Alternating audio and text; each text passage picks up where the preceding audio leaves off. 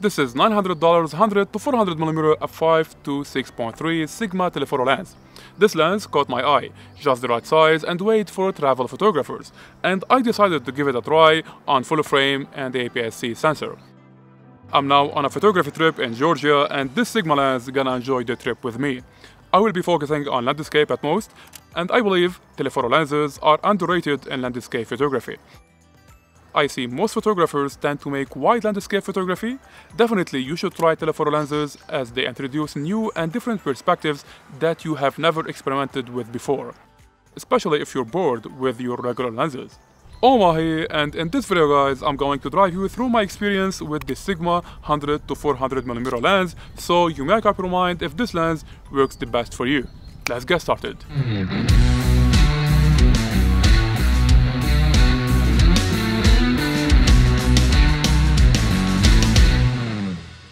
It's weird how Sigma sells such a telephoto lens without a tripod collar. They decided to have it on shelf for an extra $130. But you can get a third-party model from iShoot for $50 and just 50 grams heavier. You need to get one when using the camera on a tripod. Do not put your camera mount at risk. See how long the lens is at full extension at 400mm? It's also quite heavy to keep it on the camera on its own. We have about 1.2 kilograms, 2.6 pounds. Get yourself a tripod collar and put your mind at rest. And what's more impressive is the lens can fit easily in my Manfrotto backloader backpack with a camera and cage. It's not like any other compact telephoto lens I've seen. In the Sigma 100 to 400mm lens, we get two image stabilization modes: auto to manual focus switch button, a custom button, a focus distance limit switch, and a 67mm filter size. And most importantly, a zoom lock switch button to prevent the lens from extending accidentally. If you're watching me for the first time, on this channel we make camera and lens reviews for both photography and videos. Let's become friends, and I would be happy if you support the channel. Thank you. Even though the Sigma 100 to 400mm lens is made for Sony full-frame cameras, it shares the same mount with the APS-C crop sensor cameras, such as the 66 and 6400 models.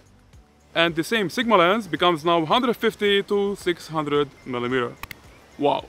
So today the 6600 camera is joining the experience, and if you're going crop sensor, I highly recommend getting only this model because it has built-in sensor image stabilization, a major feature needed for such telephoto lenses. Alright, here we have two images of a cliff at 400mm f6.3. The A7 IV image is on the right and the 6600 camera is on the left. And when zooming in to 100%, I can tell the full frame image is remarkably sharper than the same lens on the APS-C sensor. Now this is another example, 400mm f8. Again, the A7 IV image is on the right and the 6600 is on the left. Apparently it's clear the A7 IV images are way sharper than the other ones. No wonder, as this lens is made for full frame sensors at first, and I don't mind using the lens on a crop sensor cameras if extra reach is needed, and probably that's an advantage in wildlife photography. Some variable aperture lenses, for example, starts at f3.5 and it jumps to f4 right away when turning the zoom ring a bit. And I really hate that in this type of lenses. And now we'll check the Sigma 100 to 400mm lens, variable aperture at different focal length, and I hope it's satisfying. At 100mm we get f5, f5.6 at 115mm, and f6.3 from 235mm all the way to 400mm. This video is sponsored by HookSounds.com. HookSounds has a huge music library, intros, and sound effect library. And with one single license, you can use the music anywhere, anytime, whether on the internet or commercial. And you get different music versions as well. No third party is involved and all music are made in-house. Check it out, and if you like it, use the coupon code OMA10 and enjoy 10% off on unlimited downloads. We'll keep the link down below. Telephoto lenses fits in many categories. You can do sports, wildlife, event coverage, but here in my video, I'm gonna make it in landscape and cityscape photography. And the same results should apply to any other category. Now, let's jump to the computer and check the pieces I made with the big wing. There are no doubt, having the flexibility to change from 100 to 400mm opens the opportunity to shoot from different perspectives. Some compositions look the best at 100mm, while others, like this one here for example, look awesome at full zoom 400mm, because we have a hero subject to focus on. See this one? Shot at 200mm. Awesome. Also, I like it in portrait orientation, and a quick crop made it even look better for my phone wallpaper. Well, in some tourist places, you need some Photoshop to remove the crowd.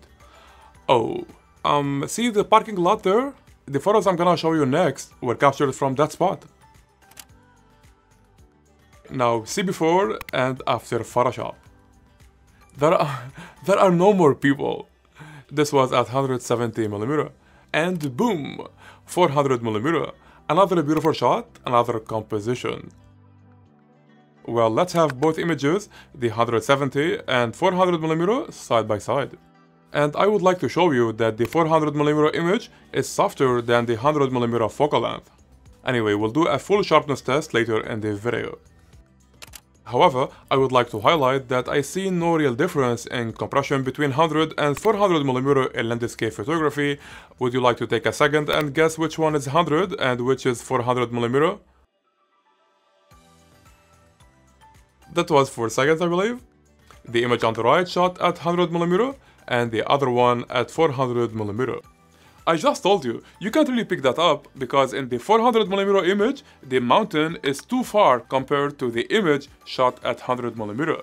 And it's worth mentioning that when shooting far mountains, for instance, at 400mm, some images might look with less contrast because of the atmosphere haze. So you need to make some adjustments and make it look awesome.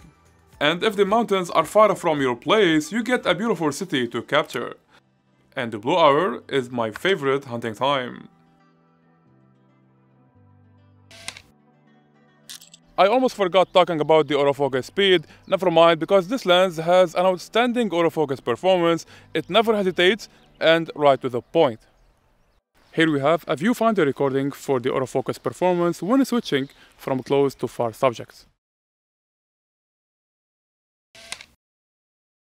It's very essential having optical steady shot or image stabilization in telephoto lenses, as your hand shakiness will show more at long focal length. Now the Sigma 100 to 400mm lens offers 4 stops of stabilization and 2 stabilization settings. So far, in the second stabilization option, the optical steady shot gets to work only when clicking the shutter button. And I do prefer the first stabilization option as it's always on. Now we'll keep you with some samples shot at different focal length. Starting at 100mm, image stabilization is off. 100mm OS1.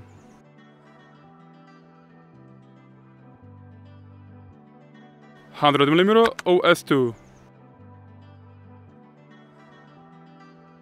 400mm no image stabilization. 400mm OS1. 400mm OS2.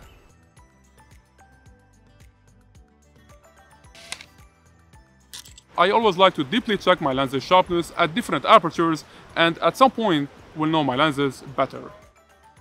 At 100mm I got f16 always at the left, and will change the apertures in the images on the right side only.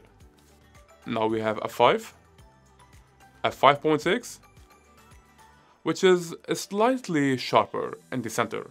f8 and f11 seem to have the same image quality as f5.6 in the center. And regarding the image quality at corners, we'll make the same play here as well. Starting with f5, now f5.6, f8, and finally f11. Well, f8 is fine, but f11 and f16 have the best image quality at sides and corners. At 200mm, I'm gonna make it a little bit quicker here for you. f5.6 is always fixed on the left side of the image, and apparently it has the best image quality in the center. f8 is a little bit lower, while f11 and f16 are a bit softer. And on the sides, f8 and f11 are remarkably sharper than f5.6 and f16. And the 300mm f6.3 is slightly sharper than f8 in the center, f11 is softer, and f16 is much more softer. And at corners, eventually f16 is better than f5.6. However, f8 and f11 gets the best rate in my opinion. And finally, at 400mm, I noticed some distortion here. And to be honest, I didn't see that earlier when testing the lens in the field. Now, f6.3 has the best image quality in the center among f8, f11, and f16. All of them are sharp, but f6.3 is the best, while f8 and f11 have better image quality at corners. I spent a beautiful week with this lens and I'm glad I got pretty nice images. Definitely the lens is gonna stay in my collection. I love telephoto landscape photography. It's totally different than any other focal length. I hope this video helped in making your decision. Show me a thumbs up if you found this video helpful and bump that subscribe button for more camera gear reviews. This was Oma and see you guys in another one.